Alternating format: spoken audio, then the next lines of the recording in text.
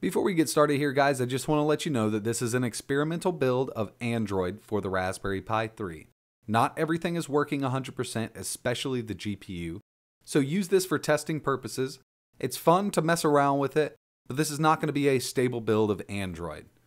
Hey, what's going on, guys? It's ETA Prime back here again. Today I'm going to show you how to install Android 7.1.1 on your Raspberry Pi. We're also going to be going over installing GAP so we have access to Google Play. Before you get started, I definitely recommend go ahead and check out Geek Till It Hurts YouTube channel. He's the one who built this. This is the Nougat tablet build for the Raspberry Pi 3.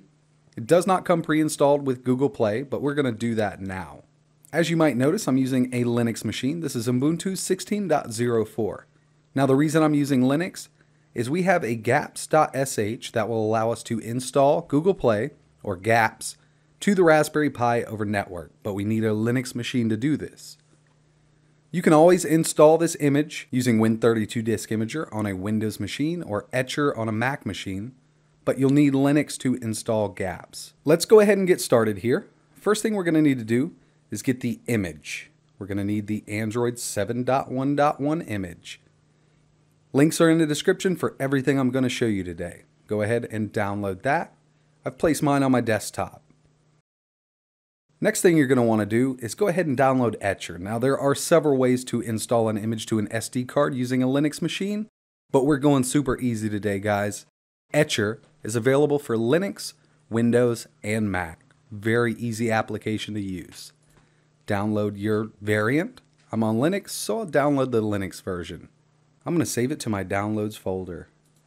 So now that we have that all downloaded, there's one last thing we need, and the link is down below. This is the gaps.sh, and we're going to use this at the end.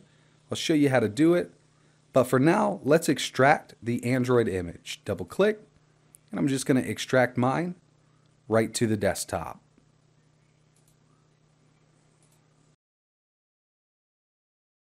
Alright, so the extraction was complete. Let's just click close, and we're going to close this down.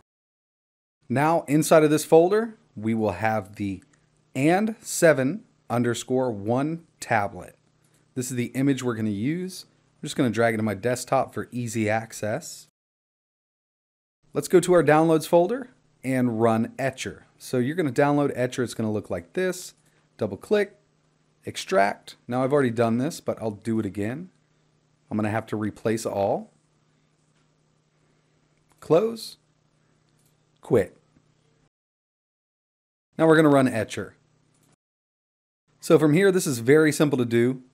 Select image. Now that's going to be our image we extracted to our desktop. So I'm going to go to my desktop right here.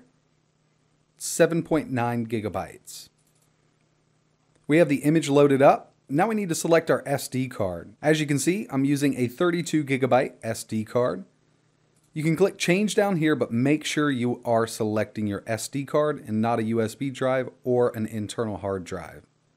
Etcher is pretty smart and it should recognize an SD card. Continue. Flash.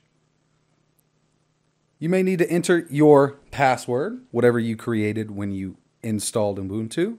So what it's going to do now is flash the image to the SD card and then verify the file system. So give it a little bit of time. As you can see, our ETA is 20 minutes. Sit back and relax. Go get a cup of coffee.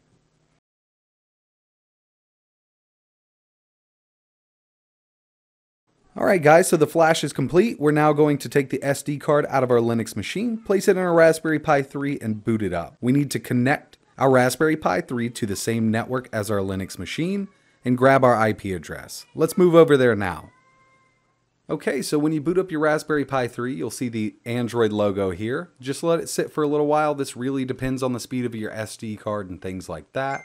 The first boot on any Android system after you flash a custom ROM takes a long time, so just sit back and relax. Android is booted up. Let's go ahead and connect to the same network that our Linux machine is going to be connected to. I'm using a mouse and a keyboard here. Just go to Settings, Wi-Fi. You could use Ethernet if you'd like to. I'm just going to connect it to the same network. You have to put in your password, obviously. We're now connected online. Let's go back We're going to find our IP address, and we can do that very easily by going to About Tablet, Status, and here's your IP address, 192.168.10.173. Yours may be different from this, so take a picture of it, write it down, remember it, we're going to need it. You can totally use Android like it is, but I would love to have Google Play installed. So let's move back over to the Linux machine. The Raspberry Pi is going to stay running, still connected online, and I'll show you how to install Google Play. Let's close everything down. Now you're going to need the gaps.sh. Let's go ahead and open this up. You can double click. It will open it up with gedit. If we read through here, there's the ADB address, and right here we need to put our IP address in. So I'm going to put the IP address of my Raspberry Pi. So for architecture, we're going to put ARM. And package name, we're going to go with a Pico package, which is a very small package. Go up to the top, File, Save. So after we've modified our gaps.sh, let's go ahead and open up a terminal. Control-Alt-T will open a terminal for us, or you can always go up here and search terminal. Now we need to install Android Tools and LZip. Down in the description, there's a text file for you. We're going to make this easy. To install Android Tools, go ahead and copy and just paste this in there. Make sure you get that sudo.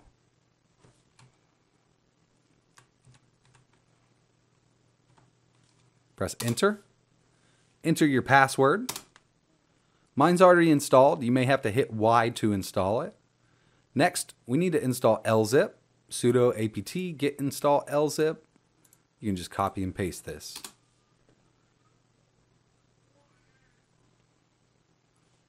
We now have Android Tools and LZip installed. Let's close this terminal down.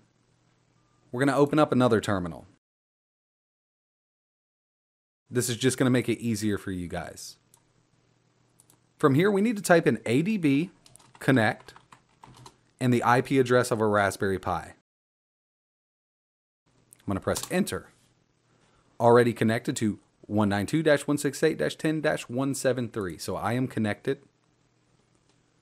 My gaps.sh is on my desktop. So we need to cd into that directory. cd, desktop. Now this is all case sensitive. We are now in the desktop directory. Now I'm going to run the gaps.sh. And that's right here for you. Press enter. It's going to check for the available device. As long as we modified this gaps.sh file to match our IP address, everything should go fine. We're remounting the system partition. It's going to download gaps for us. It's going to install it. Let it sit. When this is done, it will tell us it is done, and we'll have Google Play installed on our Raspberry Pi 3. So your Pi is going to automatically reboot. Please be patient and give it time to initialize the installed packages. It can take up to 10 minutes for the system to get responsive after boot. We're now done with the Linux machine. We're going to move over to the Raspberry Pi.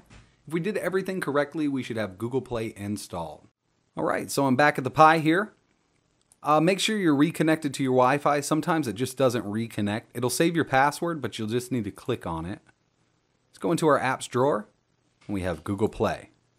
Open it up. We'll need to sign in just like we do with any Google Play account.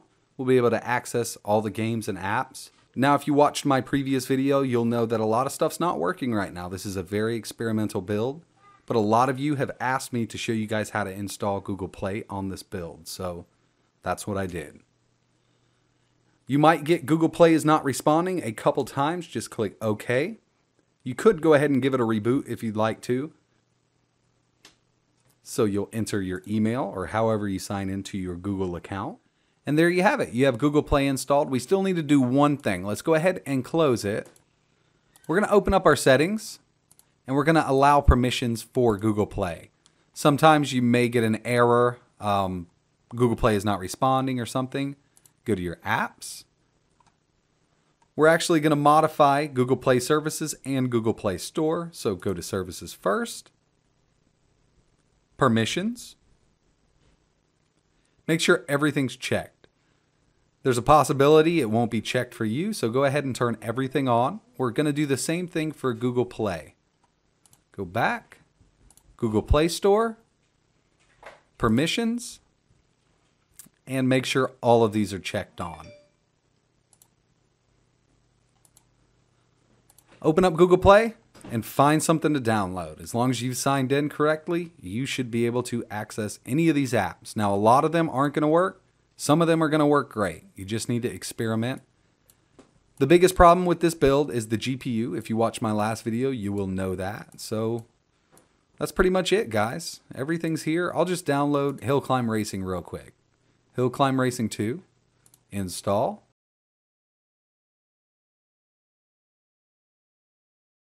Now, I'm not even sure if this game's going to work, but we're going to try it out right now. This whole build here is really just for you guys to experiment with. Geek Till It Hurts built this, and it's pretty awesome. It's one of the best builds so far, in my opinion, and I've tried a ton of them. I have not tried all of them, but I've tried a lot. Wait for this to install. Now that it's installed, let's see if it'll launch. Looks like we might have some luck with this game.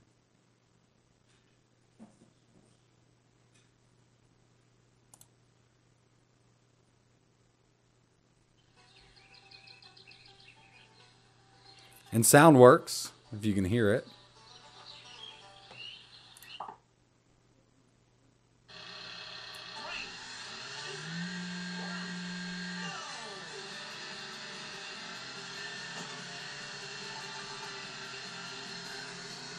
I'm going to turn this down.